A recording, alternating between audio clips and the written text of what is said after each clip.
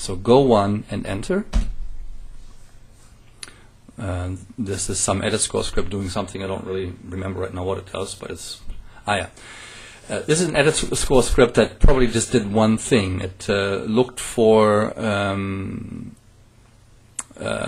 staves in a file and then says if you find a staff, change the staff to a staff, which in other words it didn't change anything, but it creates a statistics file, an ES stats file that shows me how many changes have been performed in each file. And the reason why I want to see this in Notepad, this is particular, this is not the Windows Notepad, by the way. It's a different Notepad that I prefer working with because it is a lot more powerful and gives me more tools to work with. I want to see how many changes have been performed in each file, and I can see this in this column on the right, where I see changes 36, 36, 36, all the way up and down the line. What this allows me to do is visually to check if all the numbers are the same, and I know that in fact each one of these score files has the same number of staves, which is of course required in order for it to be possible to run all the files through the page program. So I can verify if that were not the case, if there were one file where instead of 36 changes, for instance, it would say 38 or 34 or something else, then I would know that there is an errant file in there that does not have the same staff, the same number of staves of all the other files, and I could stop the process now, target in on that particular file, and see what changes or revisions I would have to make in order to be able to batch process the entire set of files through the page program. In any event, everything is fine here. Each file has, there's 43 of these files. They all receive the same number of changes, so I am confident that I can zip it through the page program. And as soon as I close this window, the batch process is going to continue automatically.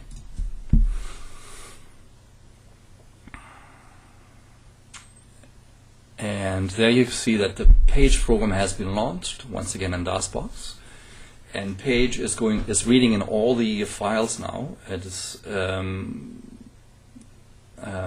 also receiving information about staff size, to assign measure numbers in every measure, etc. That is being piped into the page program automatically, so I don't have to indicate that all the time. Now it's beginning to generate .pig files. In other words, it's determining the first measure distribution given the staff size. And it's assigning measure numbers on each measure. And you will see the utility of that later on in the process.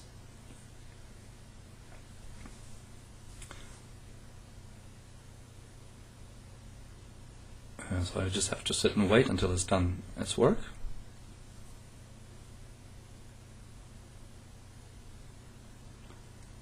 Oh, this is an interesting event that has occurred.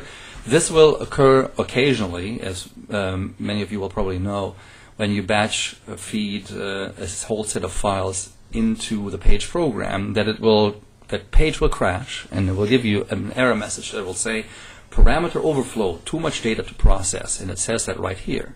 It also tells me on which file it encountered a parameter overflow. The file is A034A.muse, and I will make a note of that. I will have to address that problem first, because without addressing this problem first, I cannot batch process the entire set of files. So I'm going to interrupt the batch file here and fix the problem in file A034A.muse.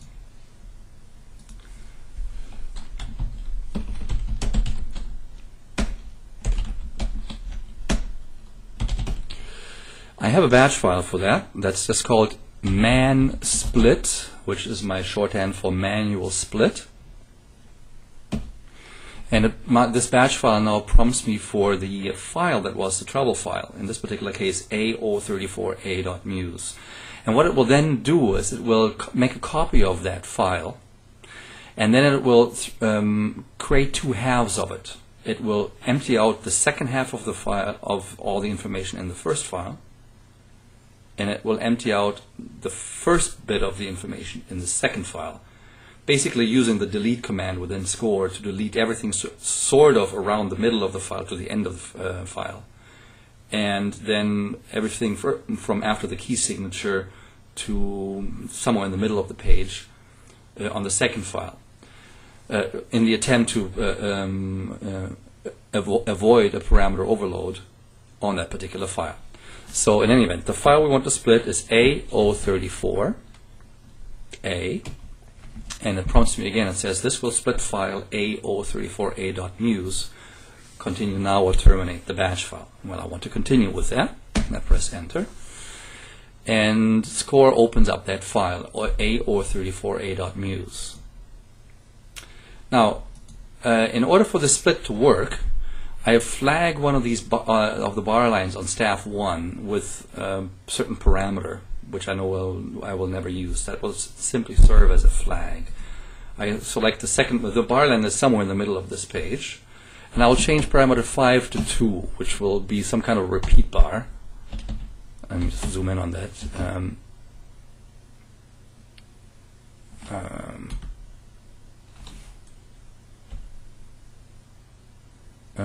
It's an ending double bar. Okay, well, I can use some, whatever. Anyway, that's my flag for this particular process. And then I save the file, and I exit the Score program.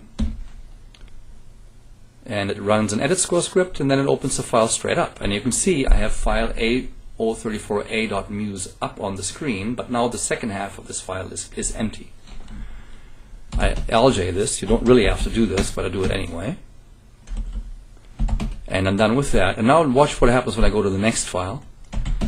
That file is now called A034B.muse, and here the first part of the file has been thrown out. And I'm happy with that. So I save that, LJ that, and then save that file, and I exit.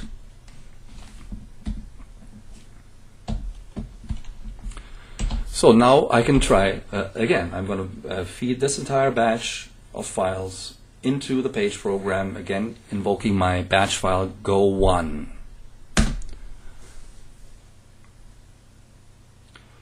It's interesting that this happened now. It doesn't happen all the time, but it can happen sometimes. And then when you have that problem, that's just something that the page program does. There's no solution that I can think of in order to circumvent that from happening. I just have to step back in and fix that file real quick, and then just feed everything into the page program again. So I'm going to check again all the changes in this Notepad file.